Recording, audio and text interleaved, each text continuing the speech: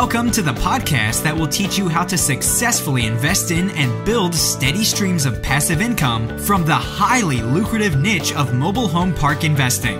Veteran real estate investors Kevin Bupp and Charles Dehart from Mobile Home Park Academy will personally share with you the valuable lessons they've learned along their journey as mobile home park investors, so that you too can learn how to build massive cash flow and huge profits from this extremely lucrative niche. So without further ado, let's welcome your hosts for today's show, Kevin Bupp and Charles Dehart. Welcome, guys and gals, to the Mobile Home Park Academy's weekly podcast, where we'll provide all the information that you need to know to successfully locate, negotiate, close on, and make huge profits from the lucrative niche of mobile home park investing. I'm your host, Kevin Bupp, and today's show is a special treat that I'd like to share with you. Last week, we hosted the very first Mobile Home Park Town Hall webinar, where I was joined by a panel of industry experts, where we discussed the state of our industry as it relates to the corona pandemic.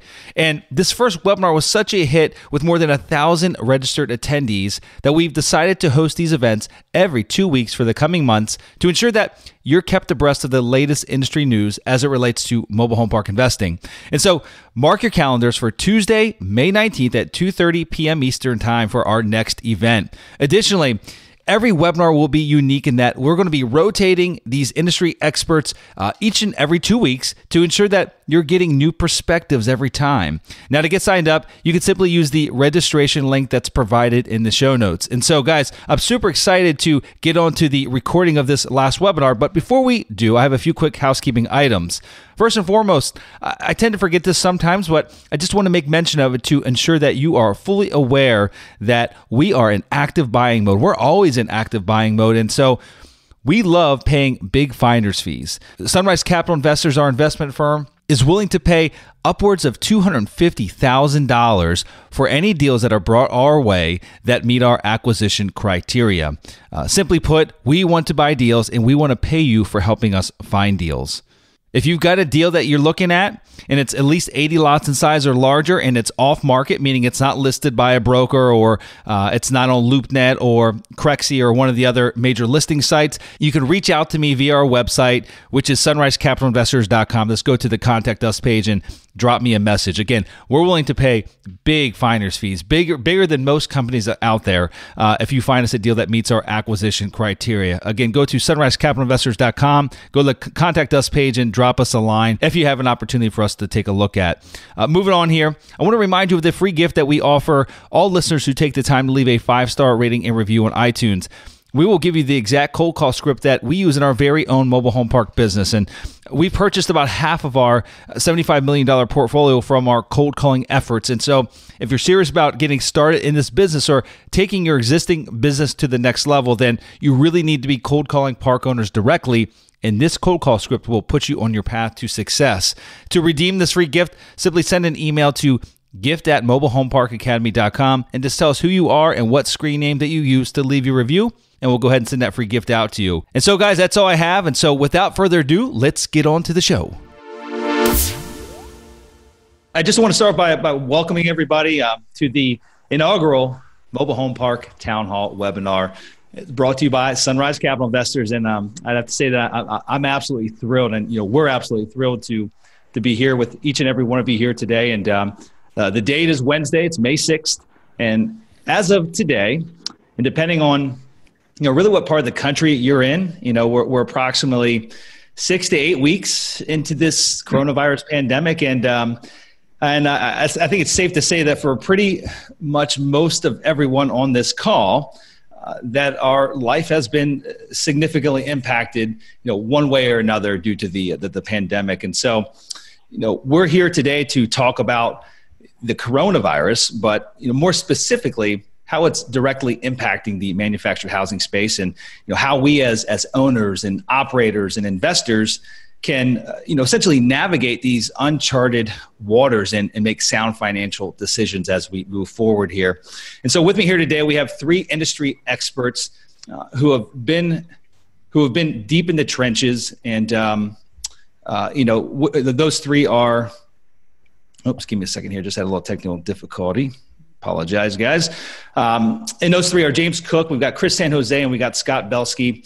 And, in a few minutes, I'll actually have each one of the panelists give a little background or bio about themselves and, where they fit in within the industry itself. And real quick, before we get rolling here, I just want to give everyone kind of an overview of what the agenda of this webinar is going to look like. And so we've got a number of prepared questions that we're going to discuss directly with our panelists. And then once we get through those, already prepared questions, we have, set aside approximately 20 or 25 or so minutes that we're going to open up the Q&A, to all the attendees so that you can simply just type in your question in the Q&A box that you see on your screen. And, things are literally changing on a daily basis with this virus. And we're committed here as a company, as individuals, to essentially run these events every week to keep you, or not every week, every other week, to keep you guys abreast and up to date so that you can make educated and informed decisions within your business, right? I mean, that's the objective here, is to help keep everyone up to speed with what's going on and the many changes that are coming at us day in and day out. And so with that, guys, what I'd like to do is just go around and give each of the panelists, again, approximately 30 seconds or a minute or so to just provide a brief bio of themselves, and then we'll dive right into the questions. So James, I'm going to throw it to you, brother, if you want to go ahead and start it off. Kevin, thanks for hosting this. It's really a pleasure joining you, and you got a great group of panelists. Really honored to join. So, James Cook, founder of Yale Realty and Capital Advisors. We're a national brokerage and financing advisory focused on the manufactured housing and RV resort industry. So that's kind of what I live and breathe. I started in this industry somewhere around 15 years ago. I took my first listing on a manufactured home community, fell in love with the industry, realized it's a great place to, a great investment asset class, and like the asymmetrical kind of nature of it, and have really enjoyed working with, hopefully, plenty of your viewers tonight, and hopefully many more in the future. Yeah, great. Thanks for that, James. Appreciate it, and glad that you're here, brother. And Chris, why don't you go ahead next, bud? Sure. So I do work with James. I'm the president of the lending division for Yale Realty and Capital. We've been financing parks full-time since 2011. We've financed about $800 million in mobile home parks thus far, all around the country, ranging from Florida all the way to Alaska. Represent all the different buckets of capital that are available to the industry. So Fannie Mae, Freddie Mac, life insurance companies, CMBS, banks, and credit unions. We've worked on small deals, large deals, and feel like we have a good understanding of what the landscape of financing has been like over the last decade and how that's evolved over the last few months. And obviously, we're all kind of on the same train, gauging day by day how things are changing. So excited to share some of that intel with you guys today. Yeah, great. Thanks for being here, Chris. And last up, Scott, tell us about yourself, bud.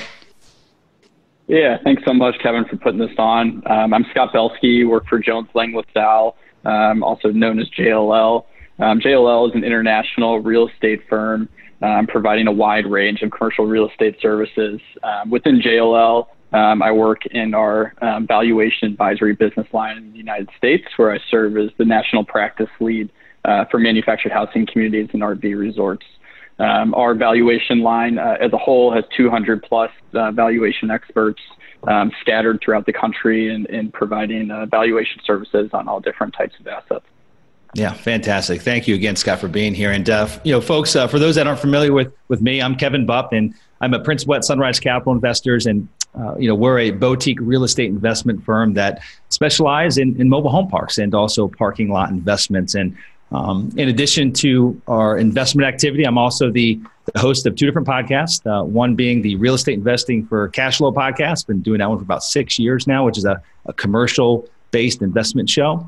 And then I'm also the host of the Mobile Home Park Investing podcast. And so, again, just for folks that aren't familiar with me. And so, guys, again, appreciate having each and every one of you here. Very much looking forward to this. We've got a lot of talent on this call. Again, folks that are, literally in the trenches day in and day out. And so very excited to get on with it here. And what I'd like to do is James, I want to start with you, buddy. You're going to be in the hot seat as we get rolling here. Yeah. And what I'd like for you to do, you're not wearing a hat right now, but I want you to put on your invisible brokerage hat. And, I want you to talk with us about, again, and this is related to like the last 2 months, right? Like everything that has happened over these last 2 months as it relates to the pandemic. And so Tell us exactly what you're seeing as far as material changes within the industry, but more specifically, things that relate to items such as pricing changes, buyer and seller expectations, retrades, decreasing in listings, what have you. And I know that's a multi-tiered question, but I just want to hear from you. What are those large material changes that have been playing out thus far? We're relatively early in this thing. Actually, I know it feels like it's been 10 years of our life without, for a lot of people, staying home. For some of us, which travel was part of our weekly routine and all that, it does feel like it's been a while. But I was looking at some transactions we were negotiating in early February, and some of those transactions have came to fruition and have proceeded and are now closing. And some of those transactions did come apart almost due to the COVID pandemic. So it's interesting. I would say that I think your kind of list of questions there. In terms of pricing changes, we haven't seen. I don't think we've seen the full effects of COVID on this market, on this industry. In general, we are seeing a continued demand for these properties. So I think that's the baseline. Is we're seeing investors continue to push. You almost got to break it down into two periods. The first period was kind of lockdown, quit traveling, readjust your life, and we were all told stay home, but nobody told you how long you had to stay home. And it kind of got dragged out longer and longer. So there was kind of a shelter in place, what I call the fetal position, where nobody was doing anything. Nobody knew what to do. And the only transactions that kept moving at that point were our 1031 clients who had a gun put to their head. They had to keep making a deal. And a few other folks started popping up and saying, hey, I'm looking for bargains. The sellers always, seem to lag the buyers in terms of what we call the ask bid disparity in the world. Sellers are always looking at the last offer they got or their dream number that they always had, and the buyers are talking to lenders today. They're checking with their lender, finding out that maybe rates have changed. So it's a very fluid situation. I hate to be kind of go attorney on you and just say it all depends. But there was a point where we thought rates were going to be just rock bottom, incredible, then rates spiked. And so pricing does follow rates. It follows availability of financing, not to get into Chris's points. And I'm sure we're all going to talk about this, but I saw rates hit 2.75 and I saw them hit 4.5% in the last 60 days. And so I think it's been a little bit of a roller coaster for folks. But when it comes down to it, for the most part, the people that I'm talking to that own these communities, the community owners that we deal with tend to be long-term holders that didn't have a lot of debt to begin with. And then when you start talking about what's their distress, I think we've seen across the entire industry less than 10% default on rent for April. And that would be on the high side. I would say that the worst hit parks were maybe around 10. I've talked to many owners of stable, high-quality communities in the Sunbelt markets, and they're literally below 1%. Deviation of vacancy and collections. Many of them are telling me they can't measure it. It's the same collections as they've always had. So when your business is off somewhere between, call it 1% and 5% on average, and you have very little debt, there's no urgency. And I remember this happened with the last cycle when I was in the business in 2008, and I saw people were looking for bargains, and the sellers just kind of held out a lot of times for the price they heard before. They held out for the higher number they heard before. In terms of pricing changes now, where we sit today, May 6th, there's incredible financing out there for the high quality communities. So if it's over 50 spaces, it's got off-street parking, it's not in the floodplain, and it fits a lot of the boxes, again, getting into Chris's topics, it will go to Fannie Freddie. Fannie Mae, Freddie Mac, the agencies for financing. If it's a lower quality or smaller deal, which maybe some of your viewers are looking at a 20 or 30 space community in a secondary market with some park-owned homes, that property is going to be more difficult to sell today. I have little doubt about it, because what we've learned is the banks have been buried with PPP the Paycheck Protection Program applications for the last 45 days and are just now coming up for water. Now they're looking at their whole portfolio saying, what in my current real estate portfolio is going to go into default? And bottom line is they don't have any clarity. And I would say that we're going to lose some regional and local bank lenders that are normally the debt on those deals.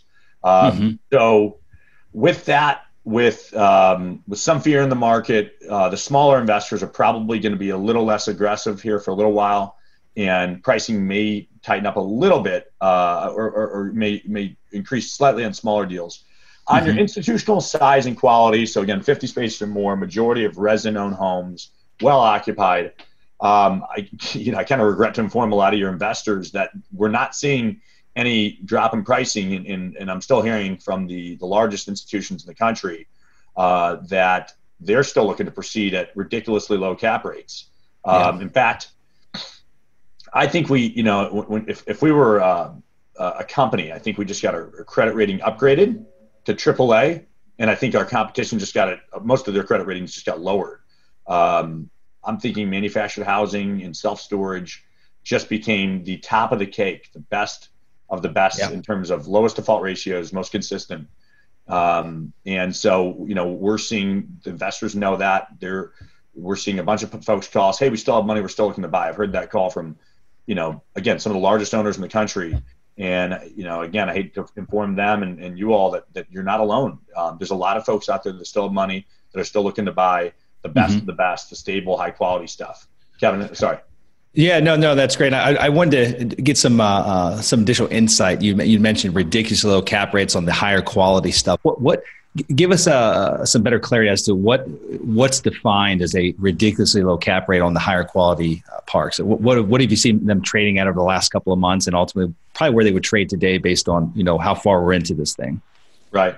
So again, the thing I learned in 08, I went full time in this business in 07, got my first listing in 05. So I kind of 05 to 07, market was in, high pitch and everything was selling. 08 hit and there was a big blow up in the financing markets. And I learned that financing was the tail that wags the dog. Yep. Today we have more liquidity and more financing out there for these communities than we had, 13 years ago, 12 years ago. And then we've kind of came into our own. If you look at this industry, most of these people who own these communities developed them from the ground up.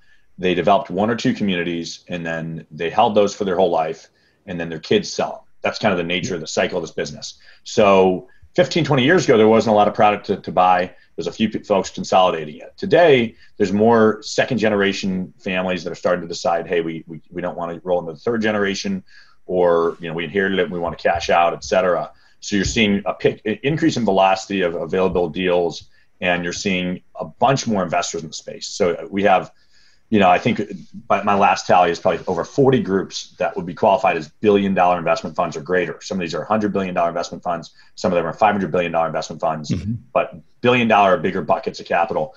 And there's a small segment of those 40 groups which will buy what I call the best of the best communities, which would be, double wide, senior, city utilities, probably over, 200 spaces. If you're in, the coast and you have high rents, that could be over 100, 150 spaces.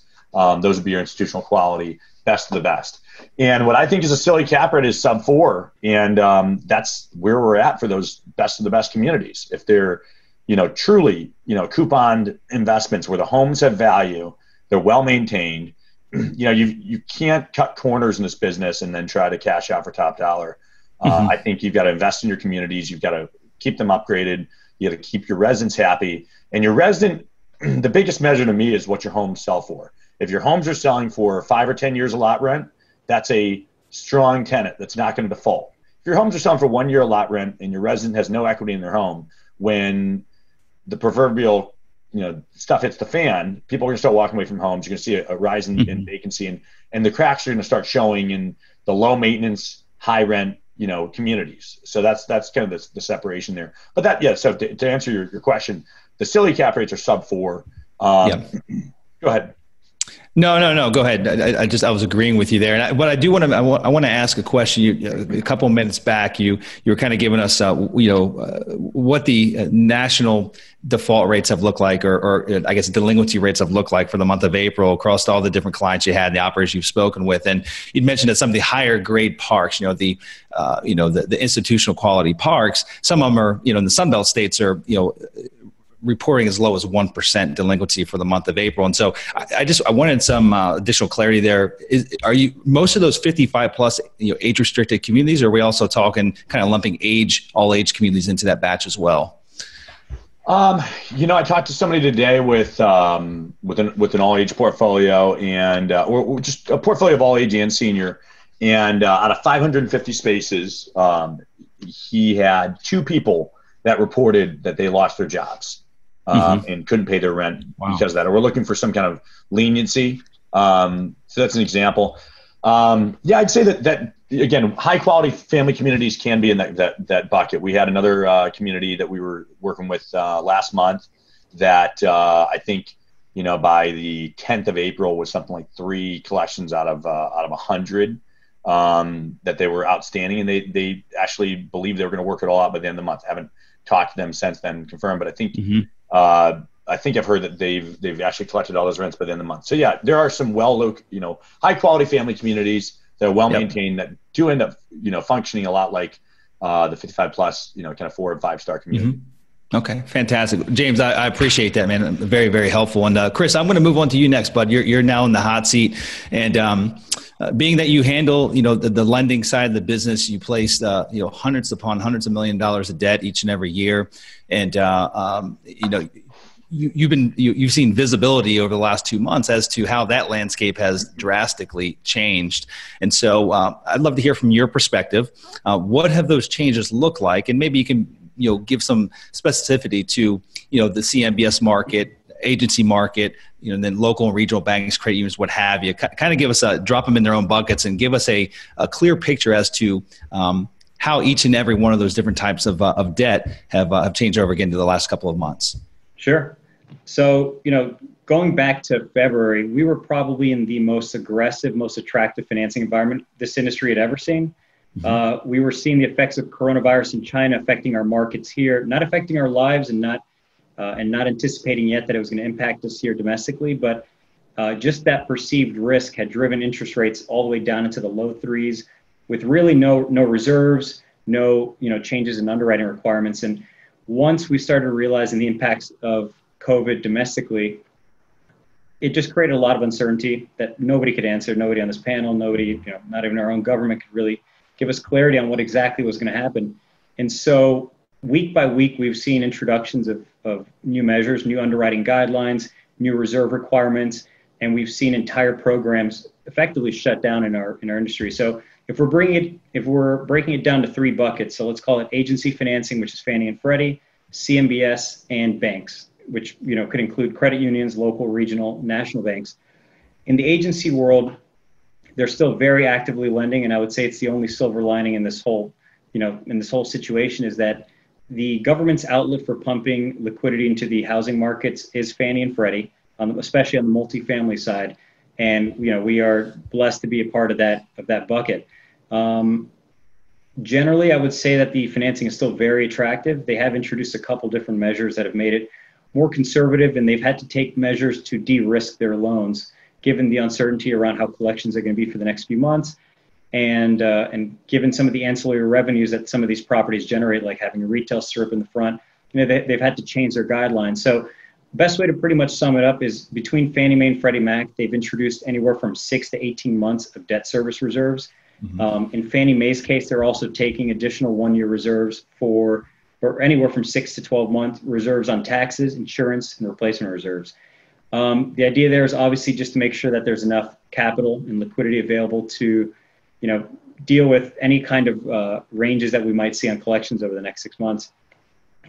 Each one varies in terms of how you get those reserves back, and that kind of speaks to what their foresight for this whole situation is. Freddie has said that as soon as all declarations of state and national emergencies have been lifted for 90 days, and they can prove out 3 months of your property performing as it was originally intended to perform on their original underwriting, you could receive those reserves back.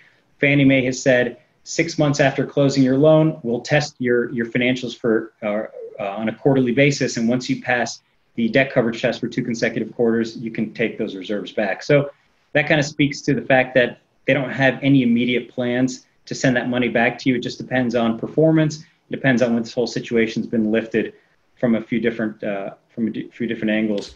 The unfortunate part of this whole situation has really been the CMBS market. Again, we are lucky that Fannie and Freddie have taken over a lot of the business over the last few years, but CMBS is completely shut down right now. That's an industry that's very driven, out of New York. And as we all know, New York is as on shutdown as any other state right now. And the CMBS markets, or the mortgage-backed security markets, are very sensitive to risk. There's investors on the other sides of these loans that are, responsible for purchasing and acquiring these loans.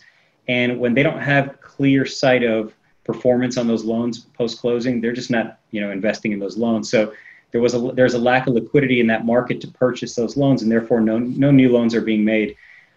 We've talked with multiple CMBS lenders on a weekly basis, and the consensus at this point is not so much when they're going to open, but pretty much clear that they're not going to be opening at least for the next 2 or 3 months. Again, that's not guaranteeing that they're going to be open in August, but they're telling us it's not going to be sooner than that. 2008 is probably a good time to look back at how those markets were affected.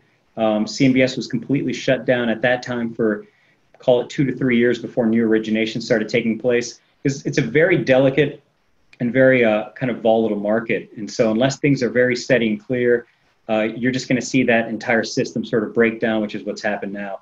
And I would say most of the CMBS market's emphasis has been on asset management, analyzing their portfolios to see how existing loans are performing. Again, another testament to our business. All the lenders I've spoken with have said that mobile home parks and self-storage have been the least, called on for watch list, special servicing, default ratio so far. Completely, opposite of, retail, office, hotels. So I'm pretty sure if the first, wave of CMBS changing back in 2008 wasn't enough, this wave of the change in CMBS is going to reassure that their appetites for mobile home parks are going to be stronger than ever. So I do think that our industry is going to come out even stronger in terms of how it's perceived across the debt markets. Mm-hmm. Going to kind of the sort of the most mixed responses has been the bank sector. Every bank has the latitude to, have a completely different opinion on how they lend during these times. And for the most part, most banks have told us that they're open to lending, they're open to reviewing deals, but they've really been inundated processing PPP loans, which has taken up almost all of their bandwidth internally. I was just speaking with a big bank in Florida who said over the last 30 days, they processed 10,000 loans on PPP loans. And although there's not as much underwriting going into those, that's a lot of transactions to get through. And so I had sent them an RV deal, 30 days ago. They didn't even respond. And they responded today and said, we actually are interested in financing this deal. We just couldn't respond 30 days ago because our heads were in the sand just trying to process these other loans.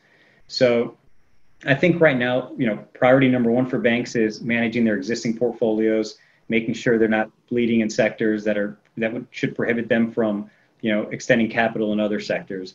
But banks are open to lending. It is very relationship driven. And it's sort of market by market, case by case. Got it. I appreciate that. And I want to, dig in a little deeper to the new, reserve requirements set forth by Fannie and Freddie. How, from a buyer's perspective, how do buyers need to adjust their underwriting, given these changes right now, their reserves, right? And so at some point in time, those should come back to the buyer. However, it has a pretty significant impact on actual cash flow and or return on that particular investment until that money actually comes back. And so how have you seen buyers over the last couple of weeks or month and a half, what have you, adjust their underwriting to kind of adapt to these these newly formed changes?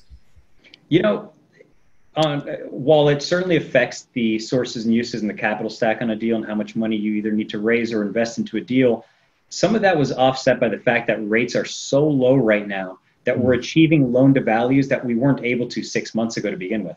So, going back to cap rates were so low that, 6 months ago, while interest rates or treasuries were still in the 2% range, we were really only able to borrow 60 to 65% on some of these really high price deals. Not because they were constraining your loan to value, but because we were always limited by a 1.25 debt cover.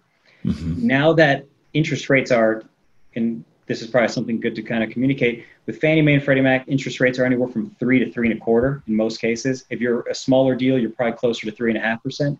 But now the rates are 3 to 3.5%. We can borrow more than we did before. And so, yeah, it is getting clawed back in the form of reserves, but surprisingly, there's not as much of a net effect as you would think. Certainly, at the end of the day, tying up money in a reserve account that's probably hardly interest bearing and having to raise more money and pay preferred equity is something, or pay a preferred return is something that, you know, could affect your models. But I think some of it is offset by the fact that we can borrow more than we were able to before. Yeah, no, good, very valid points there. And, you know, I want to speak to, you know, probably a number of folks that are maybe even, you know, on this webinar, you know, the new investors, the ones that have just come into the fray, that are just entering into this industry, that are maybe looking to, you know, to purchase their very first park. You know, given, you know, this new landscape and also, you know, the how Fannie and Freddie are taking some risk mitigation approaches to lending at this point, do you feel that new buyers are going to be much more, you know, criticized on their track record, their history of operating parks if they're brand new to the business? I mean, they're going to have a much more challenging time, a much bigger mountain to climb to actually get approved and qualify for financing. And this is assuming that they've got good credit, right? Like they've got, you know, good financials, what have you, but they don't have that track record. Are they going to have a much more challenging time getting into that loan to buy their first property? Yeah, I would say that there's some new hurdles that we'd never seen before, and new line of questioning that we've experienced just over the last week or two. So this is not something we were even seeing 30 days ago.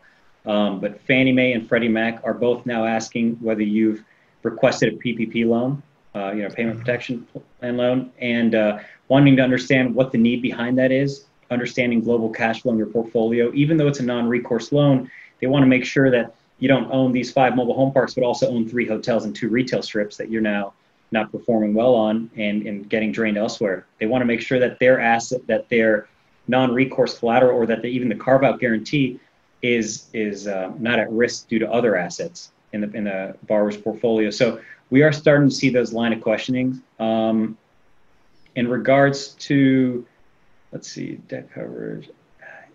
Yeah, no, they are absolutely being more stringent right now on a borrower's performance. For the first time in a loan application, I saw credit score requirements, you know, being at least in the upper 600s. Not to say that that's unreasonable, but we've never seen credit score requirements on loan applications with Fannie Mae and Freddie Mac.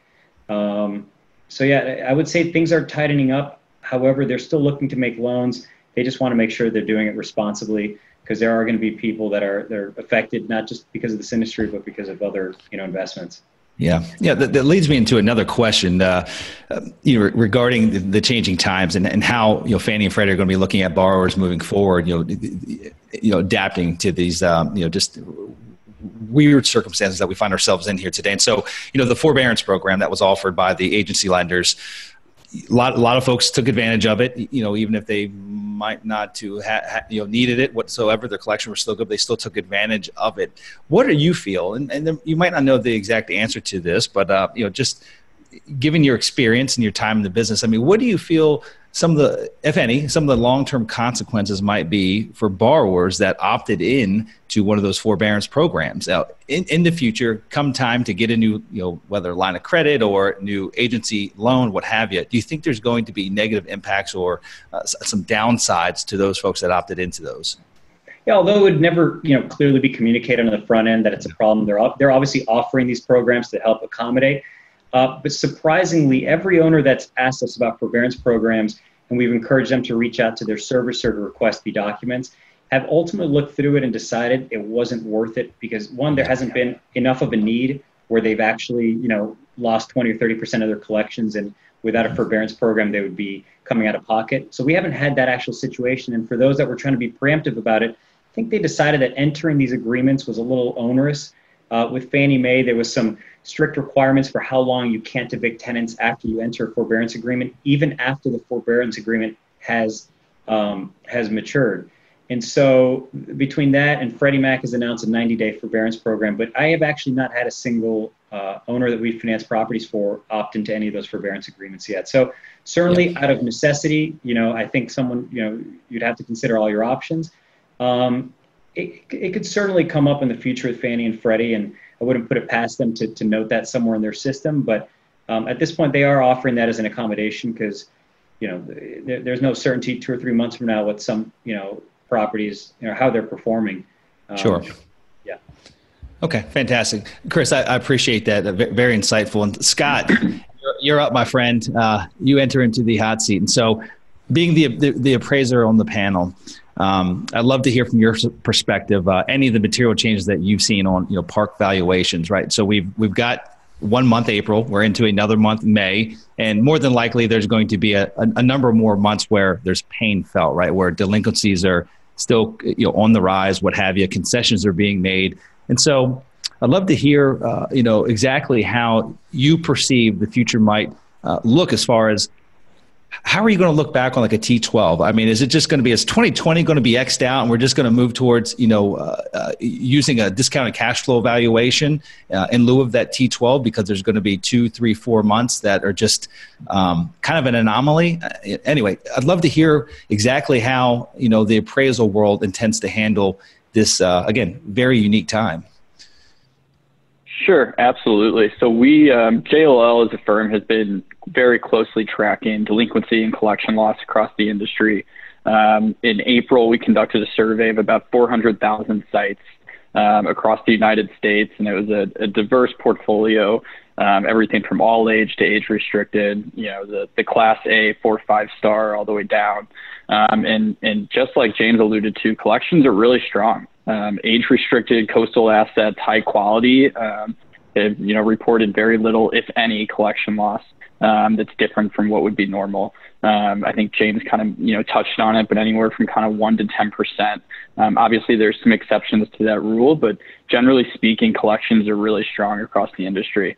In terms of our valuations, we're closely tracking sales, but to date we haven't seen the cap rates have really moved one way or the other as a result of COVID and the pandemic. So in our valuations, we're really looking at the collection loss, if any, as being short term. And rather than capitalizing that into perpetuity, really looking at it on a discounted cash flow, or if we're just providing a direct cap, really taking a deduction below the line of some short-term collection loss that would be there. Very interesting. And during that survey of the many different markets across the country, were there any markets that you guys saw that were impacted greater than others? I know that you said the high quality coastal communities, what have you, were doing great. But were there any kind of pockets or any specific markets where you see that there was much more of an impact than another? Yeah, there were some markets that are more, I would say, geared towards resort towns where a lot of the residents are working at resorts or working at hotels. Certainly were impacted worse. I would say transient RV has taken a bigger toll on collection loss and is just seeing a higher level of vacancy overall. But generally speaking, it was pretty standard across the board. I think the coastal assets were holding up certainly the strongest. I think that May will shed a lot of light on what collection loss will be going forward, and so we're closely tracking that as well, and we'll certainly release some figures once we have them. Okay. But that's what we have seen to date. Yeah, fantastic. And this next question I'm going to ask you, Scott. I'm going to ask it to all three of you, but I'll start with you, Scott, being that we're here now. And I looked on Amazon; it wasn't available. They're still sold out of the crystal ball, so everyone's bought it, I guess. But in any event, assuming you got one before they sold out, and you've got a crystal ball that works, and what does the future look like? I mean, as far as not the future in its entirety, but specifically related to manufactured housing. If you could look out the next 6-12 months and tell me what your crystal ball tells you, what's it look like? Yeah, it's obviously speculating, but I think we've all touched on it that there's huge investor demand for the product type, and we see that continuing. over the past 3 to 5 years, the amount of capital that's been chasing the space has just been increasing. I'm sure James gets new calls every single day from potential investors or equity looking to enter the space. With that, I mean, there's a very stagnant level of new supply. There's a lot of consolidation, a lot of aggregating of portfolios, but all of the capital that's chasing the space is really driving up pricing and driving cap rates down, which is what we've experienced. I think 12 months or whatever the timeline is that we get out of the pandemic and start to get out of it is, looking back, this is short-term collection loss. This isn't something that we feel investors are budgeting for kind of year over year. Yeah, no, I think you make great points there. And, it's interesting. We, as a company, we made the decision coming into April that we were literally going to shut down, our offices until we could figure out what was going on, right? Kind of get our bearings. We were going to stop all leasing activity, all sales activity, what have you. And just for 2 weeks initially, it ended up being about 3 weeks. But we literally had a record sales, a record number of sales over the last 2 months. And it was only like, 5 weeks of those 2 months where we actually had activity. I mean, we sold 23 brand new units across our portfolio. And that's actually only a small portion of our portfolio because a lot of our parks, we don't have any homes that are even available at this point in time. And so we didn't see any type of demand, downward tick as far as demand goes of folks looking still to buy, looking to move, looking to change locations, what have you. And what that tells me is that affordable housing is incredibly strong. I mean, there's an incredibly strong demand today, even during the worst of times, and that demand will continue to grow as time goes on. And so, I agree with your feedback there, and it's somewhat of a blessing that we are in this niche because it's one that is incredibly resilient, and I think will prove to perform both again in challenging times such as today, as well as great times which we found ourselves in prior to this pandemic. And so in any event, so I want to pass this on to to both James and Chris, and maybe James, I'll start with you as far as your crystal ball. And again, you guys have each of all kind of touched on it, but again, just tell me what your playbook looks like as far as activity, selling activity, just transactions in general over these next 6 to 12 months. Thanks. Yeah. I think there's going to be, again, a little bit of a separating of the quality from the non-quality. I talked to an operator again today and encouraged him to go ahead and up his game a little bit. Redo your roads, redo your signs, invest in your community. While you're shielded from a lot of the economic impact that a lot of other folks are going through. We could be in the hotel space and be 15% occupied, or we could be in the retail or office built, space and probably be getting 30 to 40% of our rent max. We're really blessed, and I think we should reinvest in our residents, reinvest in our communities, bring the quality of those up. Because again, the high quality stuff will continue to trade. There's going to continue to be money chasing it. I think last month I talked to one large multi-billion-dollar fund that was very pessimistic about the future. And then I talked to 5 of them who are very optimistic, and so they're actually allocating more funds to our space. And I talked to a lot of smaller, operators that are raising money. And, within there's a 1 week period there, one guy raised 5 million, one guy said he raised 8 digits, so 10 plus.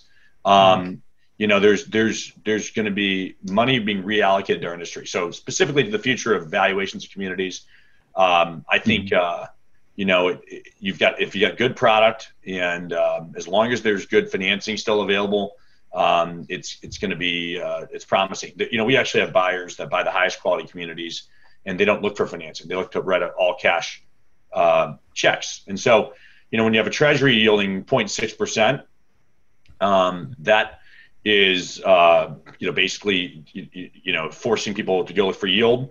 When you have a world that's very uncertain and yield is very scarce, that's where we fill that gap. And so cap rates might continue to compress.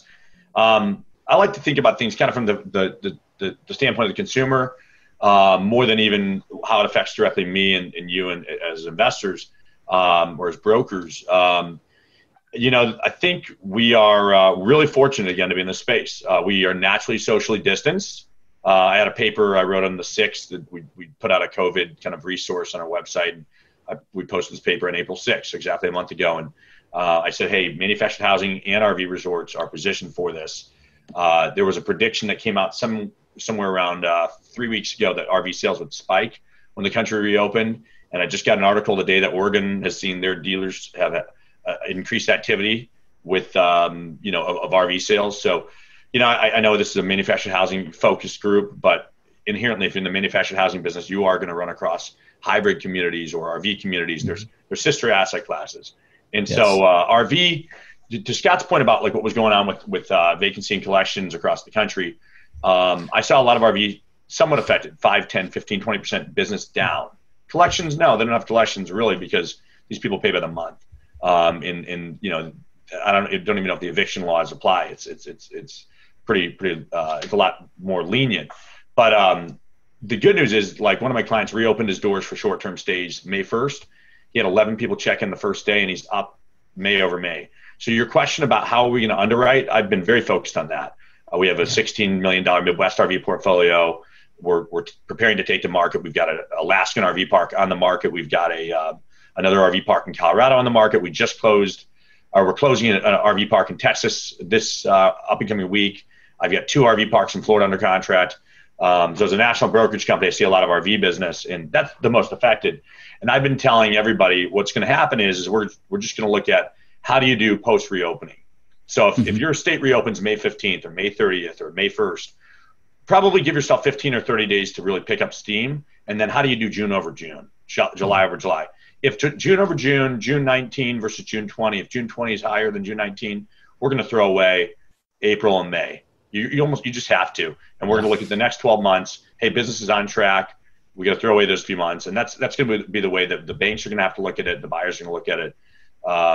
So yeah, I think high level, I think we're in a good business. We're in the best business to be in. Will everybody be affected? 100%. I do remember, going through the 08 cycle. I may be, one of the only guys in this call who was in the mobile home park business in 08. 08 to 10, we got more homes back. We had more turnover in the family communities, especially. So gear up, get ready to fix up homes, fix them up nice, resell them, sell them for more than the homes that are typically selling for your community. Take that oldest, roughest home that somebody walked away from because they lost their job or had to move back home with their family or something, and make it your best home in your park. Make it an opportunity to upgrade your park, and take this opportunity to make your communities better, give your communities, give your residents more value. That's kind of my prediction and I'd say my kind of advice.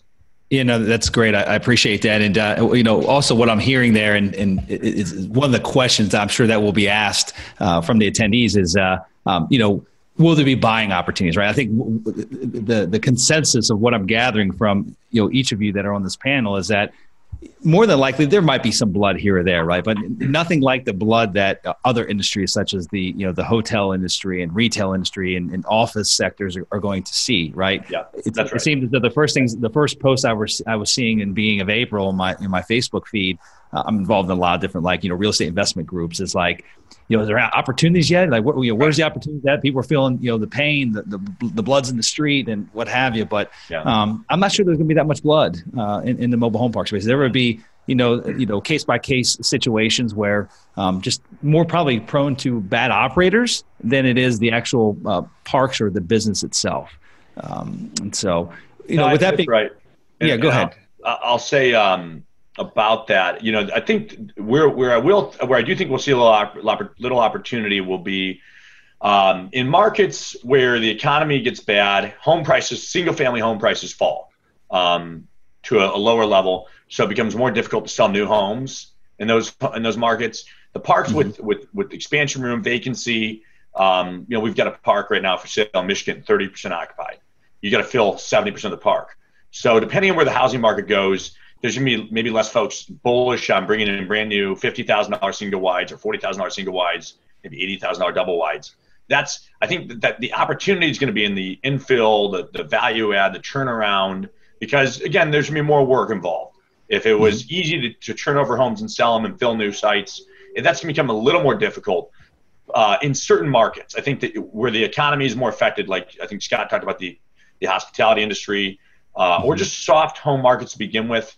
I think that the markets that were the last to rise in this rising tide recovery we had will be the worst hit and the first to fall. And so there may be more opportunity to buy distressed parks that were originally looked at as an upside turnaround opportunity. And now people are going to focus more on what's the in-place value of the in-place income. We're not going to pay nearly as much for the upside as we were paying in 2019 or 18.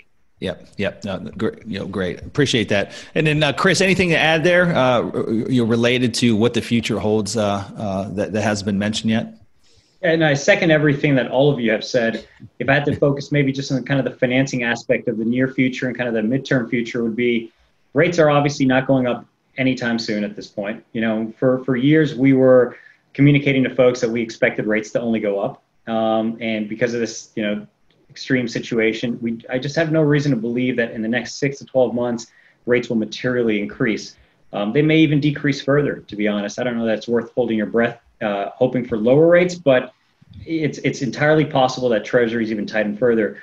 And so that's going to be, positive when it comes to factoring the cost of money on deals. However, Fannie and Freddie have tightened up some of their credit standards. And that, I think, given that there's no CMBS, banks are sort of 50-50 right now, and Fannie and Freddie are tightening up the types of deals that they were taking on over the last 2 or 3 years.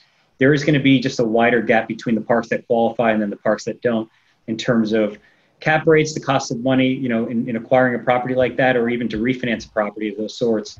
So back to one of James's points, I think it's a really important time to improve your properties, fix the roads, TLC, improve your landscaping, and just all the aesthetics of your property to have that curb appeal that will meet Fannie and Freddie standards. Fannie and Freddie always had a very precise guideline of what they would do and what they won't do. However, they've made, a lot of exceptions over the last 3 or 4 years, and without people even noticing, they were accepting all or granting all sorts of waivers and credit exceptions. They're not doing that as much right now. So 85% occupancy is actually very important. So achieving that, within the next 12 months is going to be important if you're trying to get a Fannie or Freddie loan done. And so after that, I expect CMBS will come back at some point here, whether it's in the next 6 months, 12 months. And when that does, and with the low interest rate environment, given that there was truly never anything fundamentally wrong with mobile home parks, I think the industry is going to be as strong as it's ever been. Mm-hmm. Yep, I agree. I appreciate it, guys. And so I want to be respectful of everyone's time and give some time. We've got a number of questions. I think we've got about 13 or so that have been put up here. And so I'm going to try to get through as many as possible. And let's just go ahead and get started. The first question is, how does a new investor with limited funds break into this market with the increased interest by more established or funded buyers? And so that question is going to be teed up for either James, you or Chris. And so as far as like new investors getting in, really being competitive with larger operators and professional institutional players, how does one do that? I think you break in where anybody should with limited funds, smaller assets. As a firm, we try to focus on institutional quality assets. I'd say our minimum deal size, unless you're in the heart of some major metro, is probably 50 units or greater. So, and I think that most of the investment funds have a minimum deal size. So you have your biggest investment groups, which may say, we don't look at anything that does less than $1 million of revenue or less than 150 units or 200 units. And then you have each group kind of has a smaller bucket. When it gets down to below 50, you're really competing with your local investor. And so go look in secondary markets. One thing I've noticed, if you are within a couple-hour drive of where a lot of wealthy people live, you're gonna have a lot more competition. If you go out to the middle of the country and you'll go out to farm country or manufacturing country, you're gonna find more opportunities and focus on smaller opportunities. Those, I think that's a break-in. And some of those people, those are very situational because they don't have 15 or 20 people harassing them to sell, and brokers like me up in their ear. They're going to be more flexible, and you might be able to get that lovely old couple that developed that park and owned it for their whole life, and maybe they're just ready to retire. You might be able to get them to carry paper. You might be able to get them to have more of a partnership. Yeah. Hey, I'll lease it from you for a couple of years, add some value, and go to Chris, refinance it, and pay you off. Again, protect that seller, build an agreement that doesn't, that makes them comfortable, where you're not going to destroy their business. There's a short leash on it, but you might be able to get some owners to have flexibility like that. When somebody calls me up with 10 or 20% down, they want to buy an institutional quality property. It's a pretty tough call. I mean, there's a lot of other folks in front of you with a lot more capital or a lot more aggressive. So I think, add some value, buy some off the little off the beaten path type deals, buy some non-institutional fixer uppers, rental parks, meaning parks with a lot of park-owned homes, that kind of product. or smaller or just highly vacant parks and get in there, do some sweat equity. Mm-hmm. I would add to that in terms of the capital requirements, and so someone can kind of size a deal that works for them. You're going to need at least 30% down. Although we may in some cases get 75 or 80% loan to value term sheets from banks, by the time you're done with all your costs and today's reserves that are required on all sorts of loans, whether it's a bank, Fannie, Freddie, or even a bridge investor or a bridge lender, you're going to want to budget 30, maybe even 35% down built into your overall, funds available. Beyond that, lenders are going to want to see 10% liquidity post-transaction. So if you're borrowing $2 million, once you close this transaction, you want to have at least 10% of that loan amount. So that could probably help you back into what kind of deals you can afford to take on if you're looking for conventional debt. But I totally agree with James. If you need to really get creative, seller financing and getting some flexibility from the seller is going to be your best route. Yeah, no, I appreciate the feedback. And the great thing is that when you start talking about those types of parks, the ones that don't qualify for agency debt, right now, a lot of the banks are just overwhelmed with the PPP loan applications, what have you. And probably a lot of banks are just going to, kind of be a little more timid as well, as we move through these next couple of months. And so what that means, again, when you talk about the parks that today don't qualify for agency debt, is that any buyer is going to have the same issue, right? As far as getting correct the right financing put in place. And so which lends a perfect opportunity, perfect platform to have that conversation with that seller, right? To do something creative, to take a, carry back paper on it, or to do some type of long-term lease with an option to buy. Because again, if they truly want to get out of that property, every one of the potential buyers more than likely is going to have a challenge, unless it's a cash buyer, what have you. So guys, just for those that are watching that are looking to get into the space, just know that there's still opportunity out there. It's just, you're going to have to, kind of pull back the curtains a little bit and look where others might not be looking, and take a different approach or different perspective when looking for deals. So moving on here, another good question that popped up. I don't have any feedback on this one, but I'm wondering if any of you here on the panel do. Have you had any issues with tenants joining together for rent strikes, like in apartments? Right, there's been a lot of talk about this. Where May 1st, multiple different advocacy groups have been really supporting and trying to unite folks to, even if they can pay rent, to not pay rent. Have you guys heard any chatter throughout our industry, or specific operators that have said that they've had tenants band together and do a park-wide rent strike? I would say that the leaders of those rent strikes indirectly has been the government. Governors and mayors all just coming out and just really stressing and publicizing the fact that there's a moratorium on evictions. But I have not seen any owner that we've interacted with that has mentioned that there's any kind of grouping of the residents to avoid paying rent. I've not seen an example of that yet. Okay, got it. Got another question here.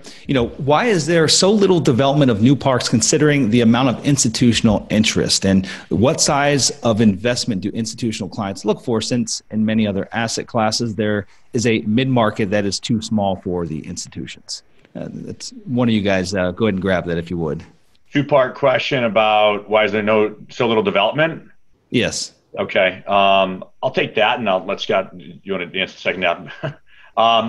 I think the numbers have been tough on new development. The good news is actually we've got a newly formed equity division where we're placing, basically not trying to raise $100,000 individual investors, but we're trying to marry all the private equity funds who want to get in the space and want to find an operator, and marry a good operator with a good efficient source of programmatic capital where they can just go out and do deals. And so a bunch of the deals we've been looking at lately have been new developments. We've got one in Virginia we're working on now that looks like it's green lighted for funding. We actually have a portfolio and got a developer that wants to build maybe 10 in California that the capital is very excited about if they can get the government out of the way and get the green light of building affordable housing.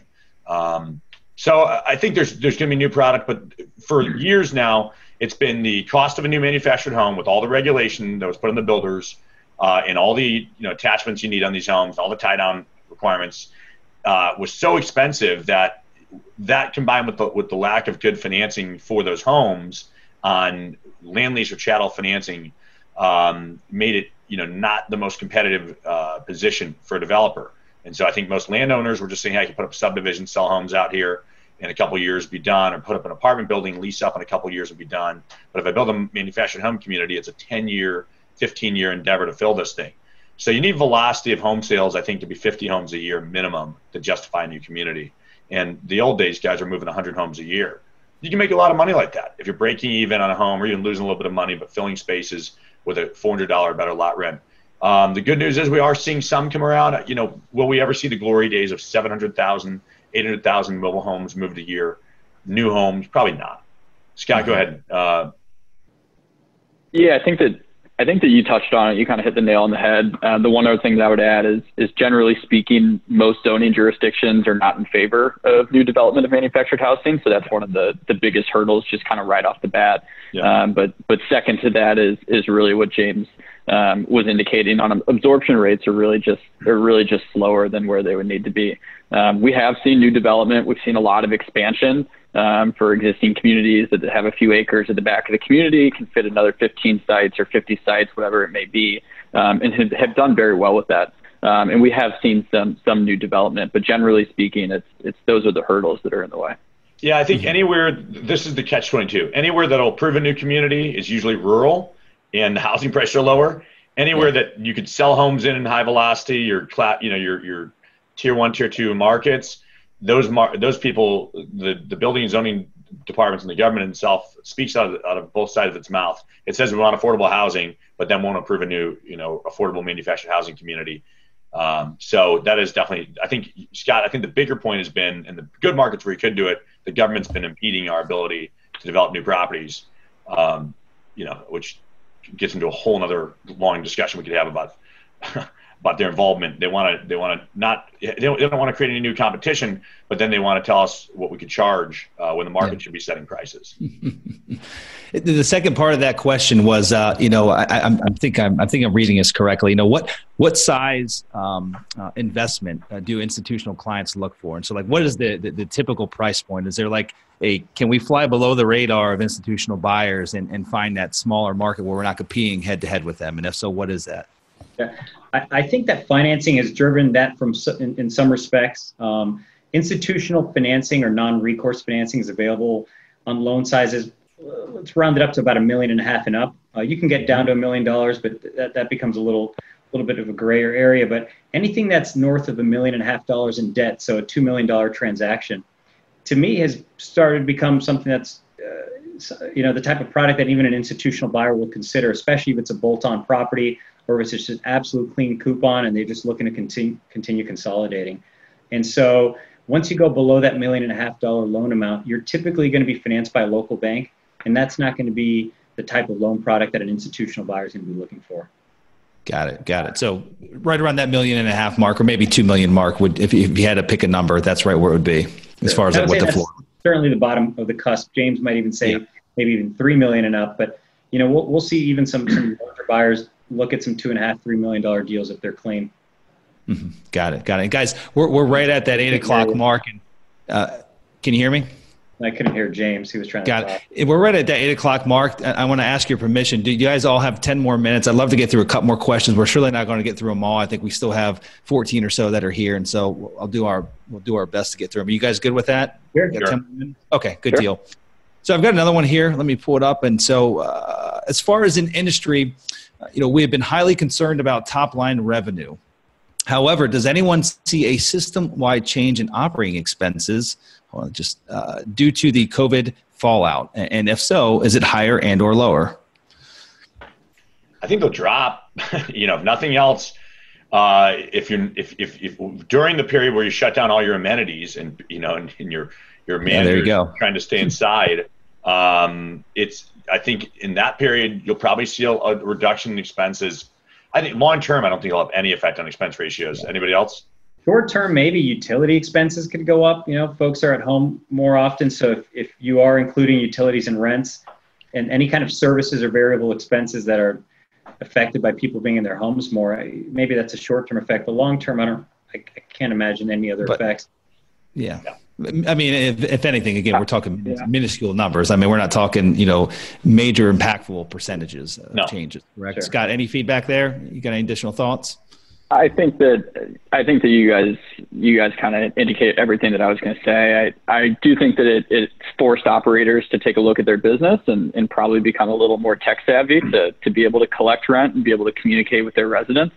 So you might see some operators start to kind of upgrade their business operations that way. But generally speaking, I think that expense ratios will hold pretty true.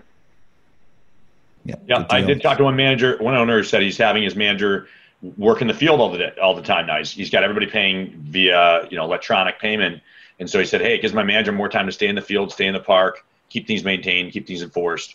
So, but no cutting, just allocating resources from the office to outside the office. Mm-hmm. Yep. There was another question here. I think I can probably address it just being from the asset manager side. I'm sure you guys have some input as well. And it was, what this percentage of renters, 1 to 5 star, right? The entire class of all mobile home park tenants use automatic monthly rental payment. ACH, debit card, what have you. Really, the question was derived from this individual owns a park. They currently do not use any type of digital or electronic payment options, but they're looking to make that transition over. And so I could say that we've, I can share the stats with us. I've actually got them here as far as where we're at. And it's actually increased over the last 2 months because we've been really pushing hard for those folks that did not have, weren't set up electronically. But even then, it's still a very small percentage of our entire portfolio. And so as it sits today, 70% still pay by check or money order, and then 19% pay by credit or debit, and then 11% is ACH. And so it's still a very small percentage of our portfolio. And I'd love to hear from you guys, what you're seeing on your side, as far as the clients that you have and that you've represented. Is it much higher than that? Is it lower? Is that kind of in line with the average? I think it's whoever pushes it gets it to some extent. So the harder you encourage it, it's an adaptation process. And I think it really depends on the socioeconomic and the kind of the general makeup of your community. There are certain groups which are going to be money order groups because they're kind of the non-banked, if you will. And then there's going to be other groups, senior parks, higher socioeconomic parks, which are going to be happy to give you their bank account and let you direct debit them. So I'd say, number one, it's if you don't offer it and you don't push it, they'll never adapt. And then once you offer it and push it, you'll find that there's certain types of communities that you just can't get them to adapt because they're banking habits. Guys, any other thoughts? I agree. Yeah, no, I feel the same way. So the second part of that, I agree as well. The second part of that question, this is not something that we had done, but to incentivize the use of going electronic across your community or across your portfolio, this individual that's asking the question, they're debating on charging an additional, $50 per month fee for the inconvenience of processing a traditional payment, such as check or money order, cash, what have you. Have you guys ever seen that on any of the deals you've underwritten, to put up for sale? Have you seen, or Chris, as far as on the refinancing side or financing side, have you guys ever seen anyone institute fees such as that to really push the transition over to electronic payments? I've seen it the other way around, where there was discounts for paying, within the first or second of the month. And in those cases, I would say that is probably often tied to just being on auto pays. So I haven't seen it directly with being electronically enrolled, but we have seen some creativity from one owner to the next on how to incentivize someone to pay within the first few days of the month, or just to get them on an electronic ACH payment. Yep. Got it. And then let me see if we got any other questions here before we wrap it up, guys. There's some funny ones here, but this individual he's got multiple. We'll go ahead and address the one. And as a first-time investor of a park, would you consider buying a smaller, 15 to 30 site park that is fully rented, or at least 95% rented, but has limited value add, maybe utilities bill back, trash bill back, what have you, if the numbers make sense? I guess that's a tough question to answer. It's, my answer to that would be, based on what are your expectations as far as returns. I don't know the quality of the park that we're speaking to here, and so there's lots of different variables there, and I think they're all specific to the individual themselves. If the numbers make sense and that park can ultimately hit your targeted returns and allow you to achieve your desired financial success, by buying that, then I would say absolutely. I don't see any downsides from doing that. I don't know if you guys have any additional feedback there, but that's a tough question to answer. It's again, there's so many variables there, and I don't know this individual, and I don't know what their financial goals are. So, any other thoughts? If you're getting it, if they said the numbers make sense, assuming it's full, that means it's a decent property in a decent area. So, why not? I mean, essentially, if you've got, it's the principle of substitution. If you have this capital sitting there that's not being put to work, and you can make an 8% or better rate of return there, you're in a hedge against inflation. You're in a safe investment, and you can learn an industry and get paid to learn. As long as you're in an area that's got some path of progress, some growth, you should be able to, find some efficiencies, cut some expenses, and at least, make a nice cash flow and improve your, probably improve your investment. Yeah, fantastic. And this one last question here, and then we're going to wrap it up. And I really like this question. It's a good way to end the call out. And it says, how come James and Chris have such good beards? So, guys, we're in a situation here where normally I don't have floppy hair like this, and I was a little delayed on getting a haircut before this pandemic happened, and so I'm kind of up Issues Creek, as far as that, and I can't wait to get to the darn barbershop and get a real cut. But you guys have kept it together, seemingly kept it together, nice and polished and formed. So kudos to you. Chris, you want to take that one? I had it first. Yeah. But Chris did tell me that you guys had a barber. You were bringing a barber into your office to keep trimmed up. So that's pretty cool. Chris started trying to rent a barber chair out because we had like 5 friends who heard we were getting haircuts that lined up. So how desperate we all are. Yeah, James mentioned it to one friend. I started getting texts from multiple people saying, "Heard you got a barber coming to your place." Yeah, I was a mountain man. I actually saw one of my guys. He came in the office for the first time in a month and a half, and I asked him how the set of Castaway was, because he was definitely on Castaway, the next version. I've just kind of thrown in the towel at this point in time. I'm just letting it do whatever it does, but I'll be back to normal at some point. But in any event, guys, I again want to be respectful of your time. I appreciate you taking the extra 10 minutes as well, and I appreciate you just taking time out of your evening to jump on here and just share your insights and your knowledge. With hundreds of folks that have logged in here. Again, every day is a new day, and the changes are continually coming down the pike. And I really look forward to getting back to whatever that new normal is going to look like. Again, these coming months are probably going to be trying in many different ways for many different folks. But again, I really appreciate you guys coming on here and just helping give us some guidance, right? Help at least lighting the path a little bit as we roll down to ensure that we can make the appropriate financial decisions as we either get started in our business. A lot of the folks that are just getting started looking to buy their first park, or as we continue to grow our business for those that are already seasoned operators. And so thank you to each and every one of you. And, for the hundreds that joined us here, I want to thank you, and taking time out of your evening when you could be spending with your family or with your children, what have you. And big shout out to my business partner, Brian Spear. He was the one that really put all this together behind the scenes. And so, without him, this webinar wouldn't have happened. And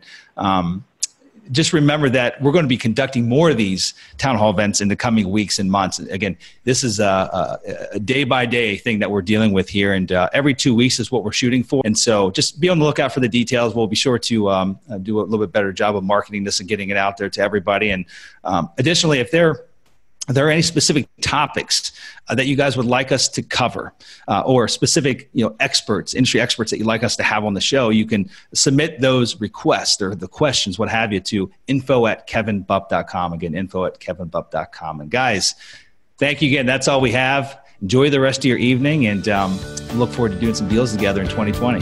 Thanks, Kevin. Appreciate your hosting. Thanks, Kevin. Congratulations for taking the necessary steps to achieving massive success through the highly lucrative niche of mobile home park investing. Be sure to visit our website, mobilehomeparkacademy.com, to download your free digital ebook version of the 21 biggest mistakes investors make when buying their first mobile home park and how you can avoid them. And while you're there, be sure to subscribe to our free monthly mobile home park investing newsletter, which is jammed full of valuable tips, tricks, and strategies to help you accelerate your path to success as a mobile home park investor. More information about this podcast and its hosts can be found by visiting mobilehomeparkacademy.com.